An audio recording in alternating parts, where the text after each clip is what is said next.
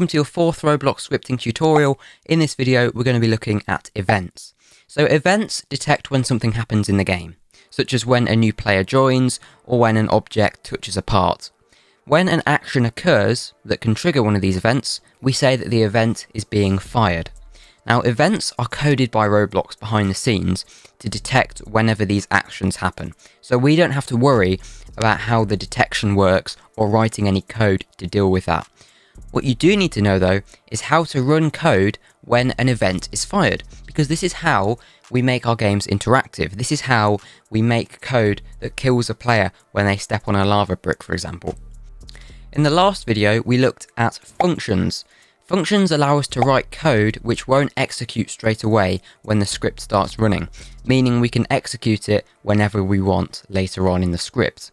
And when we set up an event in our script, we provide it with a function, and we tell the script that we want this function to run whenever a certain event is fired. So any code that we want to execute, so like I said in the example before, we could write some code which removes players' health. We can put that in a function, and we can set it up to run that function whenever a player steps on this brick, for example. And we can use one of Roblox's inbuilt events, which they've already coded, to detect when someone steps on this brick, and then when they do that, we can tell the script to run a function, and we could have a function that will kill them by removing their health. So this process is known as connecting the event to the function. We're going to be telling the script what we want to do when the event fires. Now, we don't know how to do this yet, so I'm going to show you how to set up an event. There's a lot of events in Roblox. There's a set list. We can't just make up an event by ourselves. Well, we can, but that's a completely different video which we'll be getting onto later down the line. But for now, all objects in Roblox, as they have their own list of properties, they also have their own list of events. And to find that list, we're going to go to the View tab, and we're going to click on Object Browser.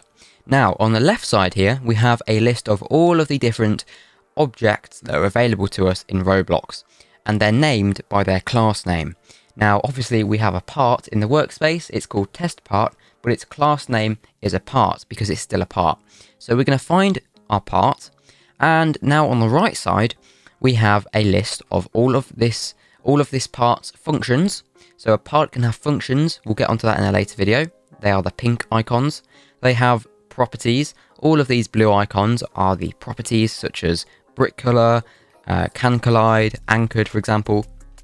But we also have these lightning bolts, and these are our events. Now, like I said, these are created by Roblox, and there's only a set list of events. So in this case, we're going to be looking at the touched event. Now, this event will trigger whenever a player steps on a part, and we can set up this event to trigger a function when it happens. So to set it up, very easy. We're going to be using this touched event. So let's go to our script. Let's just delete this code because we're going to be doing some events.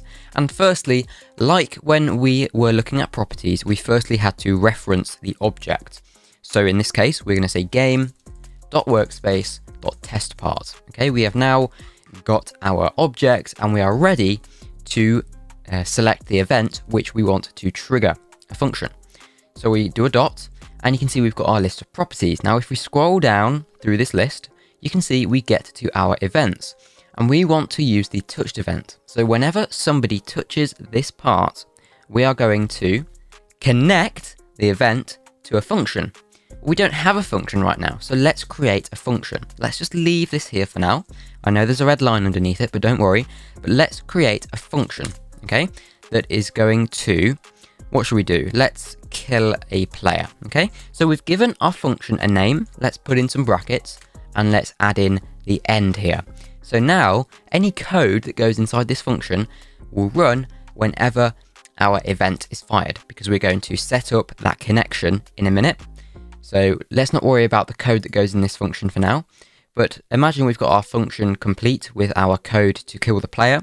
We can now say colon, connect, and then we'll do a pair of brackets. And then what we want to do is we want to put the name of our function in here. So what we're saying is when a player steps on this part, we're connecting this event to this function, and we're saying run this function whenever somebody steps on this part. Now, if I was to put a print in here to say, let's kill the player, because we haven't got into, if we just do some code to kill the player, it's going to add a little bit more time. So for now, let's just do a print statement. Let's open up the output and let's join the game. Now, if I step on this part, you can see it says, let's kill the player. And you can see I step off and it stops printing, okay? You can see it's printed 10 times. I'll get onto that in a later video. That's because the event is registering for every single body part. So it could be registering for my left foot, right foot, left leg, for example. But if we step on it again, you can see it keeps printing out, let's kill the player. So every single time I step on that part, it is now running my function. And yes, I could have some code in here which kills the player if you really wanted to, but you get the idea, okay? You may notice that when we wrote in the function name here, when we went to call the function, we didn't have any brackets. And that's because when we are putting the function name in these brackets, we can't pass any parameters to them. But what happens is the event automatically passes some arguments to the function with some data which it may have collected from the event. So for example, what part actually touched the brick. And we'll get onto that a little bit later on. But events fire every single time an action happens. So in this case, it fired 29 times, not just once. So don't think that, just because an event has fired one time, it's not going to fire anymore. It can fire for as many times as it likes, as long as the action keeps happening. Now, this isn't the most common method of writing an event function, because in this example, we have predefined our function. Normally, people will define their function inside the connect statement. So let me just get rid of this function here. And instead, what I'm going to do is I'm going to remove kill player from the brackets, but I'm going to just expand the lines here, give a bit of a gap between the two brackets or parentheses here. And then inside of here, I can write a function. This is an anonymous function. It's a function without a name. Whenever we do an event function like this, where we define it inside of the connect brackets, we don't give it a name. It's an anonymous function. So we just put our function in here, and then we can write some code, such as you stepped on the part. Okay. Now this will do the same thing. It will print whenever we step on the part. It will run this function. The only difference is, like I said, there's no name to the function, and this function, we don't call it. We just have to put function end, and it will run as soon as you step on the part. Now, the best way to set this up when you write it is like this. Okay, so you have your connect brackets, you put your function in here with your two brackets, and then you end it with a closing bracket. Now, this is common practice how events are set up, how event functions are set up. They're much quicker to write out, they take up less lines, and they're my preferred method in my opinion. And just to show you, if we run the game here, it's going to do the exact same thing. If we step on the part, you see it says you stepped on the part. So a simple way to remember how to write an event: firstly, you're referencing the part, then you're getting the event which you want to use, then you're connecting it to a function, and then you put your code that you want to run within that function there. Now, I said earlier about parameters and arguments. So when an event fires, often they will automatically send some information to our function as arguments, such as the player who joined the game, or the thing, the object that touched our part. Now we can see these parameters in the object browser. So if we go to our touched event here, you can see inside these parentheses here, it's got one parameter, and that is the other part. So the other part that will have touched our part, which we've got the event for. So it sounds a little bit confusing, but our parameter then, we just give it a name. So let's just say the part that touched the brick. Okay, I've made it a long parameter name to help with the explanation. So you can call your parameter whatever you like, but like I said in the previous video with functions, you have to get the order correct. So the event is telling us the order. So if we had two parameters, for example, like in this one here, ancestry changed, we've got two parameters, one for the child, one for the parent. So the child will come first, the parent will come second. So you'd have to write them in order. So you'd have to give your names for your parameters in order. So it could be the child, the parent. But if you got them the wrong way round, then you would mix it up. So we're going to use the other part that touched the brick, and the event automatically passes the arguments to us. So we don't have to worry about passing that argument to the parameter like we did in the previous video. We don't have to worry about that. The event is going to pass it to our function for us. We're just putting our parameter in because that's what the object browser has told us to do. It's as if the script is calling the function for us and adds the arguments, so we can access them in our function by adding these parameters in order. So I could then print the part that touched the brick dot name has touched the part. Okay, and we play the game and step on the brick, and you can say, look, right lower leg has touched the part, so that would be this part of my body, or right upper leg has touched the part. So I can touch the brick at with different parts of my body, so it's printing that each time, because every time the brick gets touched, Roblox is passing the part that touched the brick to my function, and then we can use that to do things in our code. So, you know, if a player joins the game, we can use the player added function. So if we go to players, game.players is a service which deals with players in the game.